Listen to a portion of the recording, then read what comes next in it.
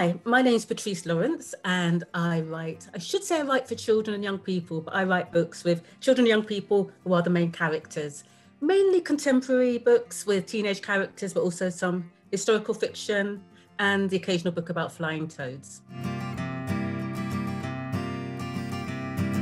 It's hard to choose a childhood story hero, mainly because I was a young Black child growing up reading books that were mainly white characters. And though I love stories, at the same time, they were telling me that I couldn't be in stories. But my favourite character is Mole from Wind in the Willows. I love that book, though it took me 3 years to be able to read it. But Mole starts off at the beginning of Wind in the Willows, and he's doing his housework and he drops everything and runs out, and that is so relatable. There's also a chapter where he's feeling very homesick. So he's sort of staying with Rat in his waterside apartment, wants to go back to his burrow, but is worried that his burrow is a bit too shabby. Rat is really empathetic about it. And I suppose the reason I find that so relatable is I grew up in a very loud Trinidadian Italian family in a cul-de-sac in Sussex. And horror of horrors, my mum and my stepdad weren't married, which was very, very rare in those days. So I was really worried that my friends wouldn't want to come back to my house because ours was a house that was loud, Italian Trinidadian, great food, interesting music, but just different.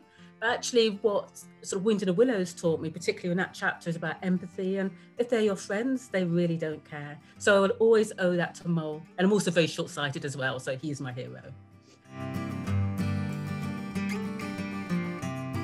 My top 3 tips for storytelling. Firstly, it's about voice.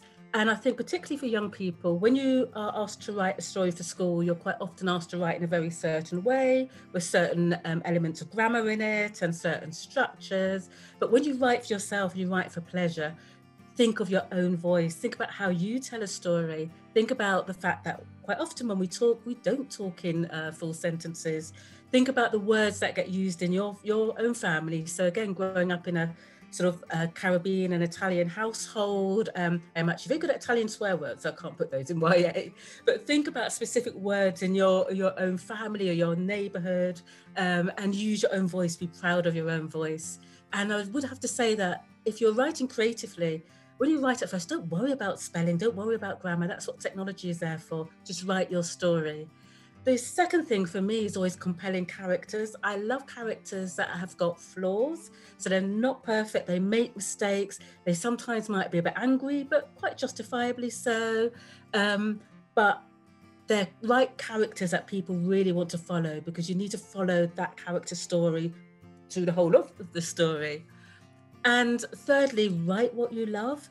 I hate hierarchies around stories. So if you love fan fiction, write fan fiction. If you love horror, write horror. Don't be afraid to sort of try different genres, but you don't have to write high literature with Greek references and loads of adjectives. Write what you love and be passionate about it.